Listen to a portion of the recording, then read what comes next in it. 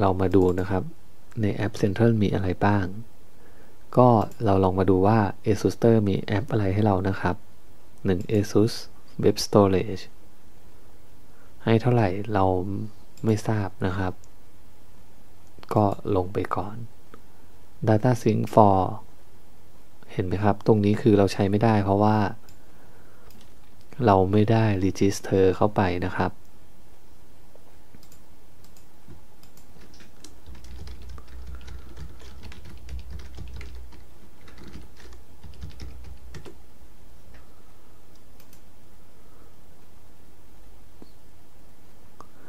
ก็ถามว่า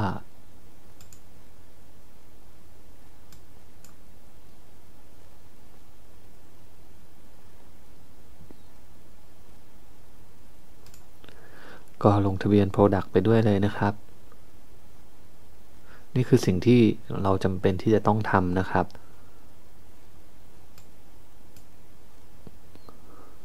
โอเค Register เรียบร้อยแล้วทีนี้เรามาดูกันนะครับว่ามีอะไรบ้าง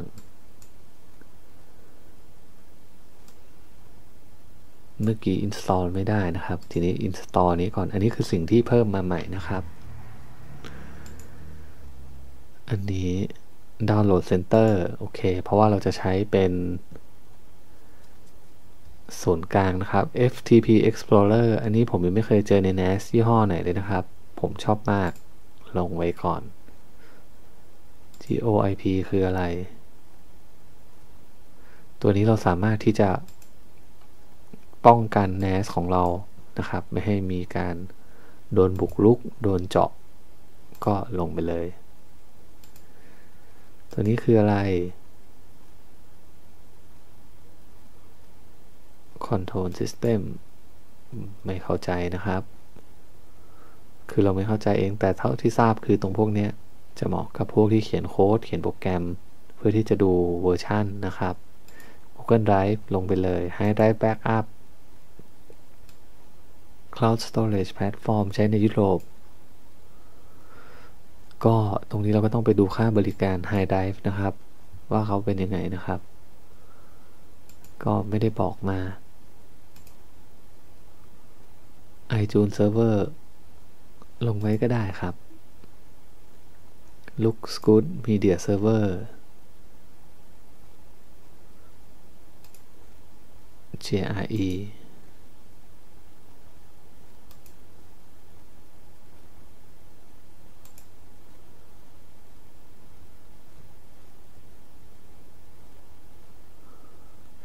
Take Easy นี่เป็นหนึ่งในโปรแกรมที่ผมชอบเสมอนะครับก็คือ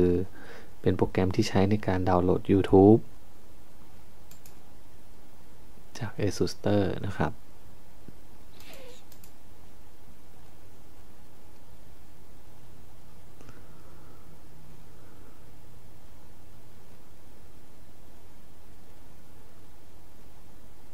โอเค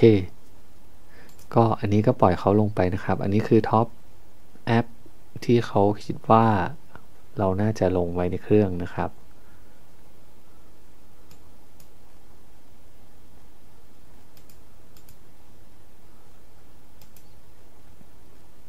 นี่คือแอปล่าสุด High Res Player คืออะไรนะครับ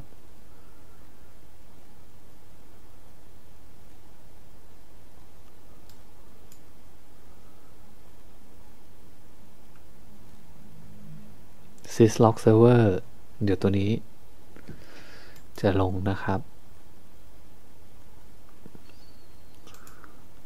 และนี่ก็เป็นแคตตากรีต่างๆนะครับของแอปเนื่องจาก NAS ตัวนี้ถูกมองว่าให้ใช้ใน Home Use นะครับเป็นหลักซึ่งก็เชื่อว่าน่าจะอยู่เกี่ยวกับความบันเทิงทั้งหลายนะครับก็มีแอปพวกนี้นะครับ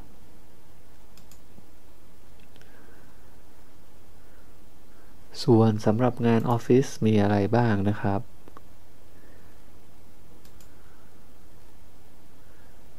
ไฟล์ Manager ไว้จัดการไฟล์นะครับ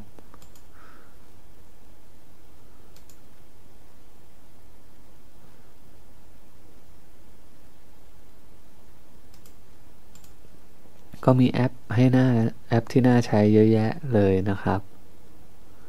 ส่วนพวก vTiger ก็เป็น CRM มี Web ERP ให้ใช้งานนะครับเป็นเบต้าแอปก็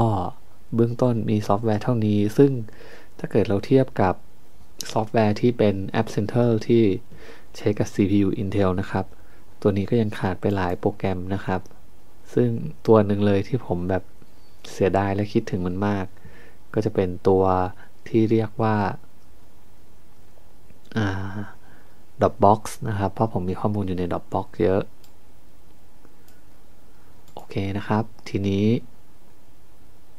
ก็ลองดู OneDrive ว่าใช้งานยังไงนะครับ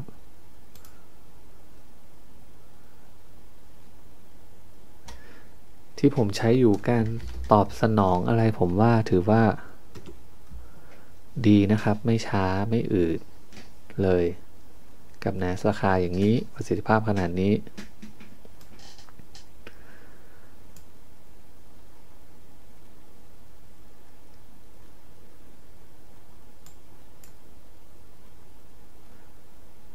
ก็ตรงนี้เราจะเลือกได้ว่าจะทำการ synchronize ไฟล์ทั้ง2ที่เหมือนกัน one way ก็คือ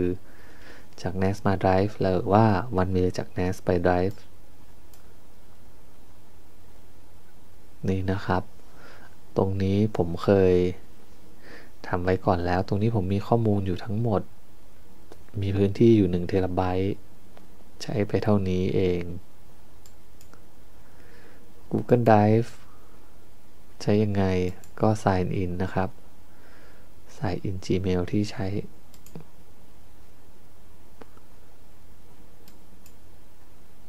จะขึ้นหน้าประมาณนี้นะครับ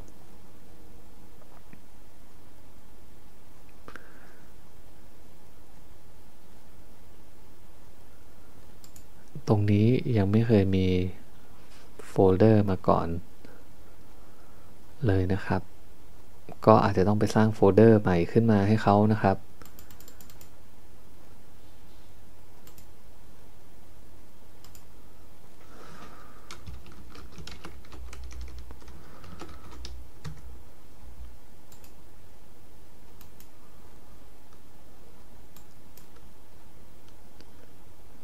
ก็ตรงนี้ก็เรียบร้อยไปนะครับตรงนี้บอกว่าผมมีอยู่เท่านี้180 กว่าจิกมี215 จิกก็เรียบร้อยสำหรับเบื้องต้นนะครับ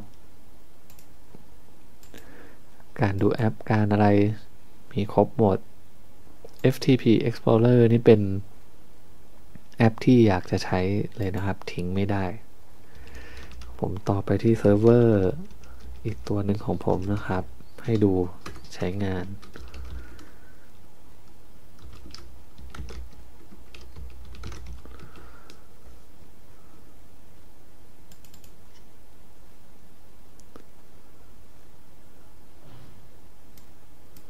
ต่อไม่ได้นะครับอาจจะไม่ได้เปิดตรงนี้ไว้ก็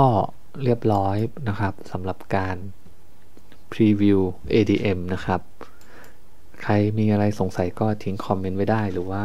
จะอีเมลมาก็ได้ครับขอบคุณมากครับสวัสดีครับ